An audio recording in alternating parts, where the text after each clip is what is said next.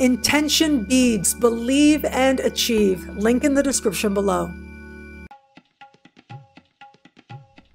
Hello, fabulous superstar Sagittarius. Welcome to your horoscope for the month of August 2020, looking at life and love. I am your astrologer, Nadiya Shah. Thank you for being here. It is a remarkable astrological month. It will be right around the 3rd of the month that we are going to have a full moon. Now, this full moon is part of a larger configuration that astrologers call a T-square, and it is one of tension. It is motivation, but there's also frustration with this. The planet involved in this larger configuration is Uranus, planet of surprise, of the unexpected showing up. Now for you, this full moon is taking place in a part of the sky that has to do with communication and conversation. It has to do with online connections as well, contracts, negotiations. Siblings, cousins, and neighbors are covered here also.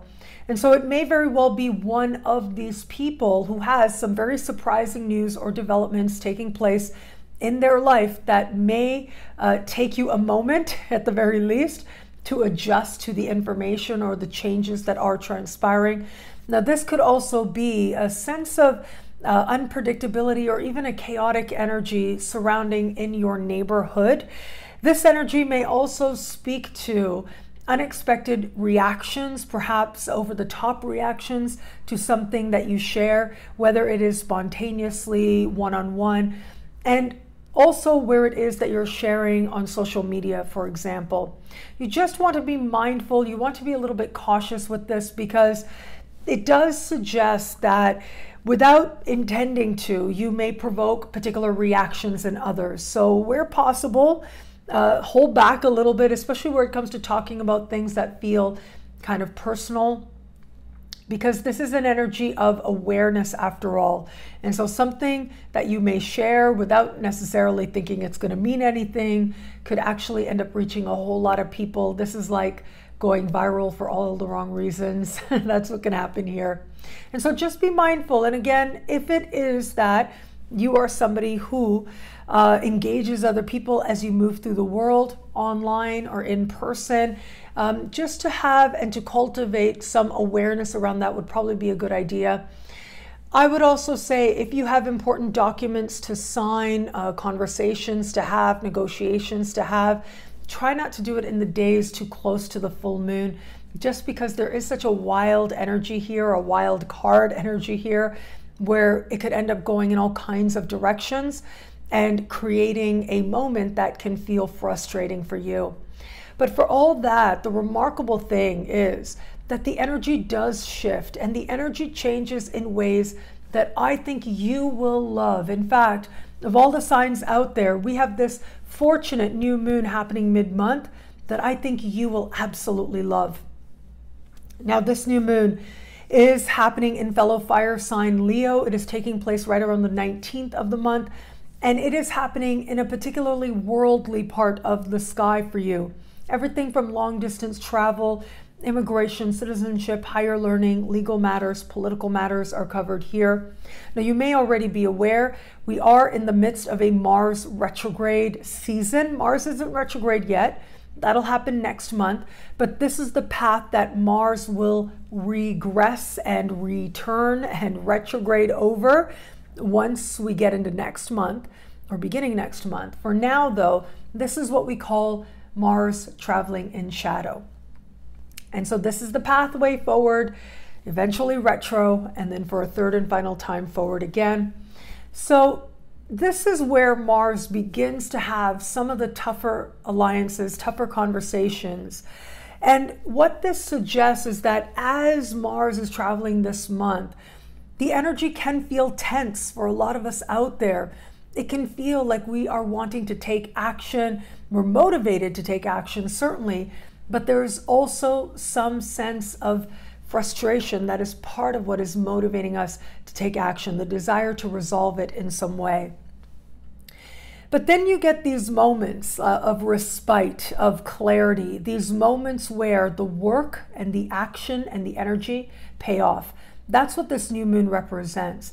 This new moon is happening hand in hand with Mercury, so the ideas are there, the brilliance is there, but it is also speaking in supreme harmony with Mars. I love that Mars connection that is playing out here because it does suggest that sense of reward. Now, where this new moon is taking place, it is a part of the sky that your sign has a natural correspondence to. So it makes it that much more an important area for you. Whether it is that you are hoping for brand new horizons, literally or figuratively or philosophically, this is where the universe is going to help you out in that regard. And the new possibilities that do show up seem to be especially exciting. Now, it may be that new opportunity comes to in some way share what you do on a bigger scale or on a bigger stage than you have known before. And that will very well be because of the action that you have taken, bringing about some sense of resolution to the way in which Mars is propelling you towards action now. Now, where it comes to Mars retrograde season, there is a special horoscope about that, and I will link to it in the description below. But I do think that this new moon, as a standalone, speaks to a sense of the world opening up to you in a way deeply meaningful and truly an energy that feels exciting to you. Where it comes to matters of love, you have had Venus moving through your opposite sign for an unusually long time. In the first days of April is when Venus moved in for a nice long stay, thanks to the Venus retrograde season that is now over as you begin this month. And so Venus is going to remain in your opposite sign for the first 8 days of this month. And what that suggests is that you will continue to reap blessings in this area. Whereas there were certainly moments as part of the Venus retrograde season where the energy was challenging or confusing or even disappointing, it is now, as Venus is moving through fresh territory, that it will feel as if you're able to bring forward the best that this blessing can offer. Once we get past the 8th, Venus will change signs and move into a part of the sky for you that has to do with profound and meaningful connection. It has to do with authentic interactions and a sense of truly wanting something that is real. For those of you who are open to meeting someone new, the first 8 days of the month have this beautiful energy to them that do suggest you may connect with someone who has real long-term potential to them. It is once we navigate past the 8th that the energy transforms. And if it is that you are connecting with new people, the desire for something truly real that you can feel deep within is going to be dominant. And if you don't feel it, it just isn't going to be something viable for you. For those of you who are just starting to date somebody, I do love the energy in the first 8 days of the month. It does suggest you're enjoying this person's company that much easier, envisioning what could be possible for the two of you. Now, once it is that we move past the 8th, though, this is about learning more deeply about this person, becoming more honest with each other, more vulnerable with each other. This energy can suggest an increase in intimacy as well. Now, ultimately, it is going to be this move of Venus that will take you on a journey to decide whether or not what is here is something that you feel is real. And for those of you who are in an established bond, now the energy in the first part of the week is lovely. It is one of feeling as if your partner is that much sweeter towards you. Once we navigate past the 8th, the energy of Venus does suggest that a boost to your partner's income can show up, can transpire, and that in some way can bring greater blessings to your life. But this energy is also very lovely for feeling more close and more connected, for feeling as if you're learning more about each other more deeply and solidifying the intensity of the bond. What I love about this month for you, well, it is that new moon that's taking place right around the 19th of the month, give or take a day on either side, depending on where you are on the planet. This energy is one of expansion, of enthusiasm.